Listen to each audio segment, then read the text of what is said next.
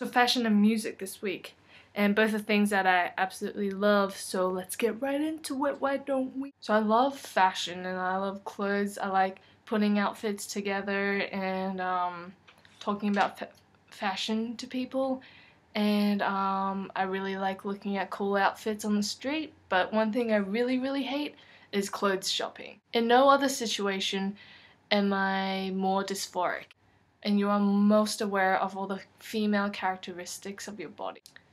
So I absolutely hate buying pants. I hate buying pants.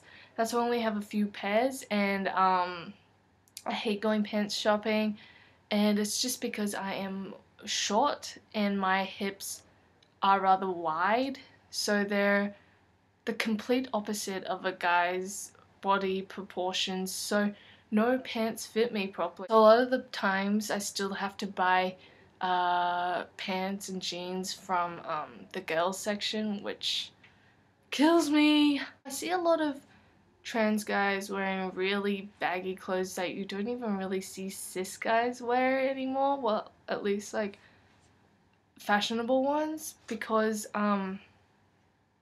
they're trying to pass and they're trying to cover up their feminine body shape. What I found is that wearing more fitted clothes doesn't really make a difference for me personally if you have a good binder with passing. I have a really bad binder, and in order to kind of cover that up, I usually wear layers. I wear a lot of layers. Basically what I do all the time, I wear a t-shirt and a shirt over it. And with this unbuttoned shirt, it kind of like covers any of the bumps and stuff that you want to hide. A rule for myself that I don't ever buy any clothes that are over 30 bucks Australian money, which is about 30 US. Just because I think, yeah, it's a fun thing, but it's kind of also a luxury item. It's not something that I need in my life, so I don't really give myself any budget to buy clothes. Most of my clothes are actually I stole from my dad, or I just wear clothes for years and years and years, and I try to mix and match, and I always have new outfits because I'm good at mix and matching, looking for clothes. I hardly ever buy new items for myself, but when I do, it's usually when they're on sale, and sale items I usually only buy, yeah, the ones that are under 25 bucks. So my style changes a lot depending on the mood I'm in.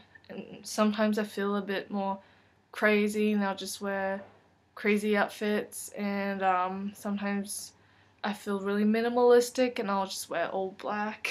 So I might have a little bit of an obsession with button-up shirts. And these aren't even all of them. I think this is about half of what I own. I also wear hats a lot because I feel really naked without headgear. And it's usually because my hair is bad and I want to cover it up. But yeah, this is my signature Leo hat, and I wear it nearly every day. I also wear this a lot. It's also my dad's, so it doesn't really fit that well. And I actually really like wearing fitted clothes, so I'm trying to buy more shirts that are fitted, but not the ones that like are really tight around this area. Clothes that are way too big for you, it actually does the opposite effect of what you're trying to achieve. I mean, it just shows all the parts that you can't fill up with your body. So yeah, I really like shirts that are fitted around here and on my shoulders. I also wear a lot of sweaters, and these are just some of them, and I really like knitted ones, so I have a couple of those. And I have a bunch of t-shirts. So what I wear is basically combinations of t-shirts, button-up shirts, and sweaters. Listen to all types of music. I listen to so much music.